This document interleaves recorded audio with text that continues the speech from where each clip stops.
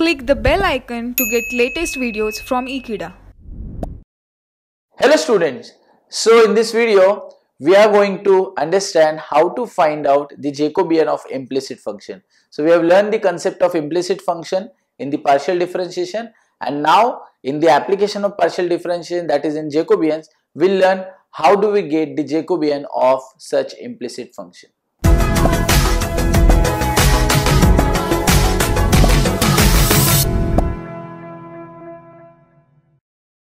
So guys, if u, v and w are the implicit function of x, y and z, now what does it mean?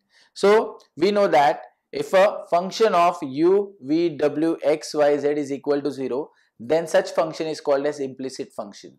So if we have implicit function, then the Jacobian of the implicit function is given by these two formulas. So in the first formula is Jacobian of u, v, w with respect to x, y, z, and the second formula is exactly reverse of that, that is Jacobian of x, y, z with respect to u, v, w.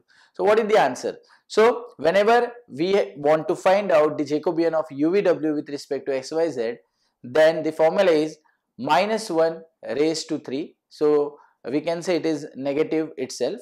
Then here we'll differentiate these three functions f1, f2, f3. Now how we'll get the f1, f2, f3? So here I said that it is fr, uv, w, x, y, z, where r is 1, 2, 3. So we'll be having three functions in the given question. So we'll call the first function as f1, second as f2 and third is f3. So we'll find out the Jacobian of f1, f2, f3 with respect to x, y, z by using the definition of Jacobian, and whatever answer that will come, we'll divide that answer by the Jacobian of f1, f2, f3 with respect to u, v, w.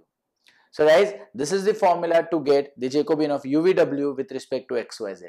Now the question is how to remember this formula easily. So that's very simple. See, here in the numerator you have u, v, w, or I would say you are differentiating u, v, w with respect to x, y, z.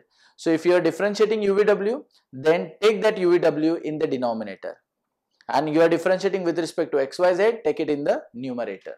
Now same logic I'll use over here. So here I am differentiating x, y, z with respect to u, v, w. So I'll take this x, y, z in the denominator and this u, v, w in the numerator. So that is why the formula will be minus 1 cube, then Jacobian of f1, f2, f3 with respect to u, v, w divided by Jacobian of f1, f2, f3 with respect to x, y and z.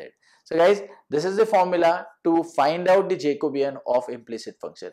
Now I'll be using this formula in the coming numericals to get the solution. So I'm sure that you understood this video very well. So guys, what you have to do is you just have to subscribe to Ekeeda and share this video to many students, or I would say share this video to your friends, because if you share this video to your friend, they will also understand the concept of Jacobian of implicit function very well. Thank you very much.